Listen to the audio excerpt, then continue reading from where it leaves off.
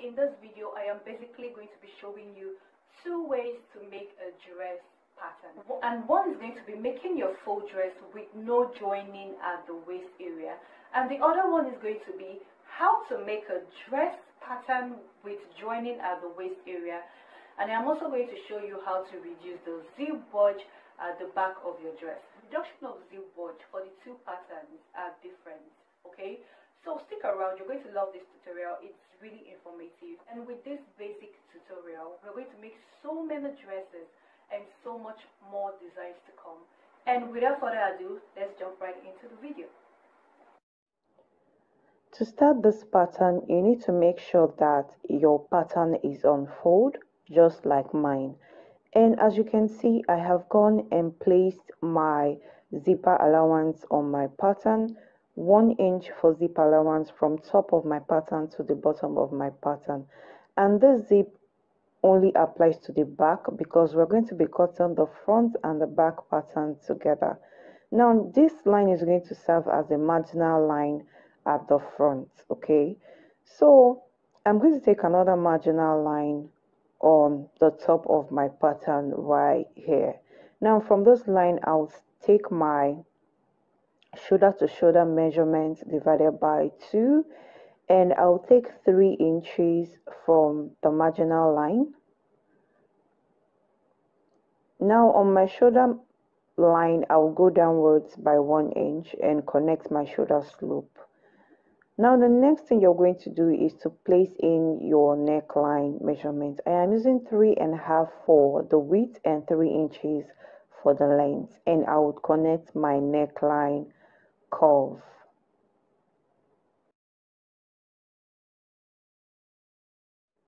Now the next measurement we're going to take is our armhole circumference, and now I am going to connect the armhole line.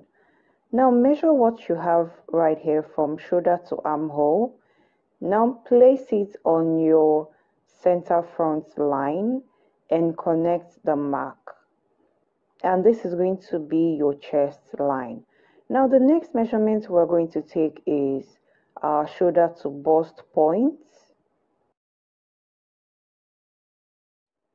And the next one you're going to take is your shoulder to under bust. And the next measurement you're going to take is your shoulder to waist line. And once you're done placing those marks, you're going to connect all the marks.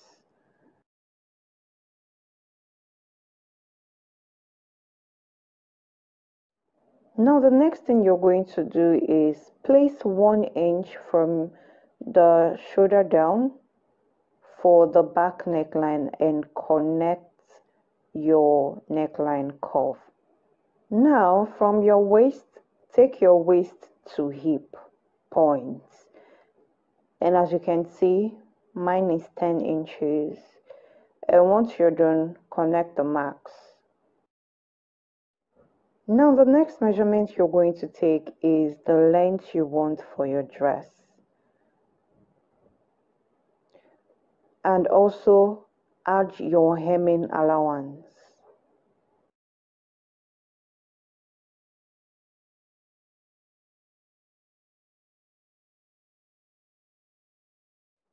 Now the next measurement you're going to take, which is very important for placing in darts on your pattern, is your bust span divided by 2. And as you can see, I am taking it from my chest line to my hip line, and I'll connect my marks. Now once you have done this, the next thing you're going to do is to come downwards from your chest line by 1 inch. Now at this point you can go in and use 1 inch for your darts, or 1.5 inch, or whatever you want for your darts, okay? But I'm going to be using 1/2 inch on both sides on my waist for my darts. I just want a very simple dart. Now from my hip line, I'm going to go upwards by 2 inches, as you can see, and I'm going to connect my dart lines.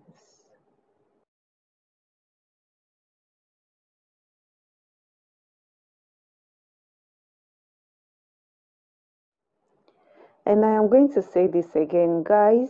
Notice how I take all my measurements from this line, which I said is my zip allowance line, and not from the edge of my pattern, because I am cutting the front and the back together. This line you see right here is going to serve as a marginal line for the front and the back. And now we're going to start taking our body circumference, starting from the bust. I am taking my bust circumference divided by 4 and 1 inch for sewing allowance. On my waistline, I will take my waist circumference divided by 4. Measure the dart you have right here and place it right back and place in your 1 inch for sewing allowance. Now I am taking my hip circumference divided by 4 and also 1 inch for sewing allowance. Now on your length, you're going to measure your hip circumference already divided by 4 and minus 2 inches or 1 inch or 1.5 or 2.5, depending on how tapered and shaped up you want it to be. And now I am also going to add my 1 inch for sewing allowance, and I am going to go on and connect all my marks.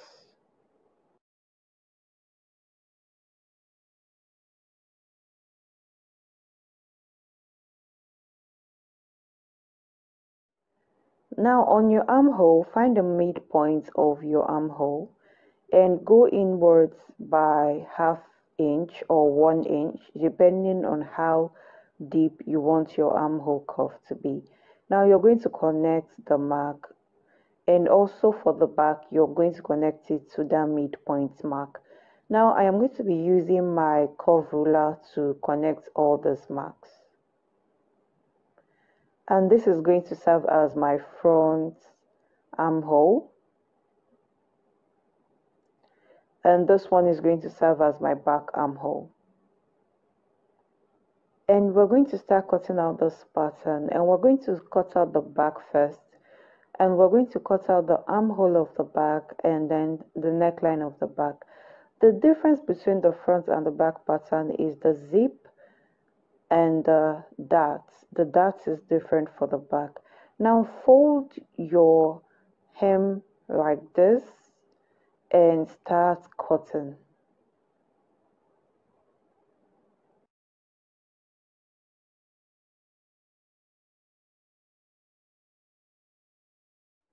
Now at this point, if you have a tracing wheel, just trace out the bust span line, that is the center line of the dart, and trace out your zip allowance line and your bust line, your waistline, your hip line, and also your hem line. Now open up the pattern and start cutting that center fold line on your pattern.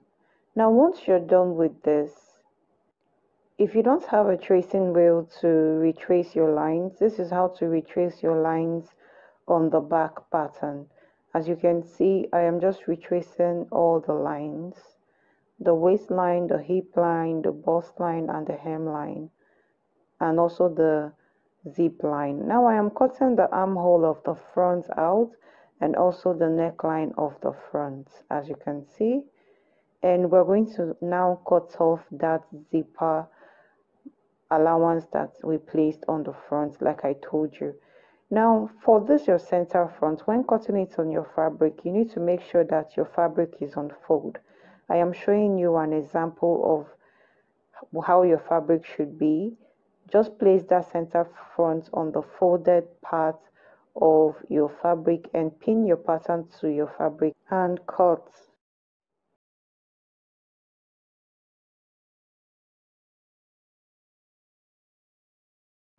And now for the back pattern, as you can see, I am just connecting all the marks I placed on my pattern.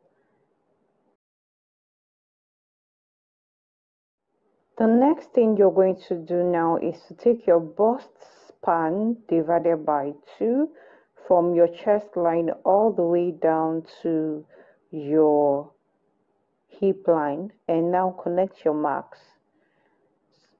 Now once this is done, take ½ inch on both sides of your waist for your darts, and go upwards by 1 inch from your hip line. And now we're going to connect our dart lines.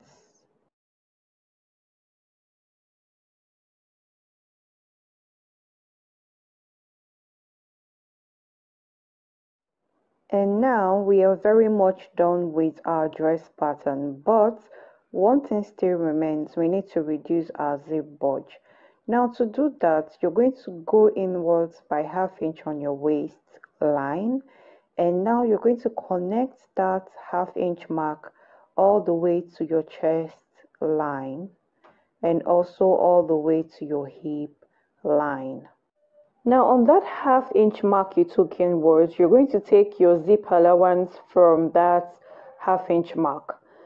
Now as you can see, I am taking my 1 inch zip allowance and I'm going to connect the line like this.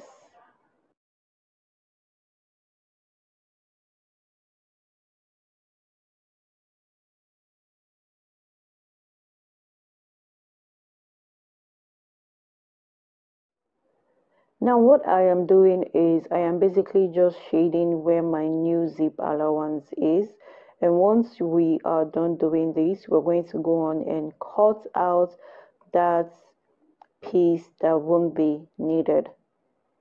As you can see, that leftover piece, and here you have your dress block. As you can see, we have come to the end of how to make a dress with no joining at the waist. And now, moving on to the part 2 of this tutorial, using the same pattern, I am going to show you how to make a dress with joining at the waist area, which is also known as the bodice block and the skirt block, which once you join it at the waist area, it turns into a dress. Now we're going to be cutting this at the waist area, okay? If you don't want yours to start at the waist and you want it to start at the lower part of your waist, which is the navel point, feel free to measure and cut it at that point you want, and this always depends on the type of design you are going for. And for this tutorial, we are cutting it at the waist, as you can see. Now fold your front pattern and set it aside because our focus is more on the back pattern.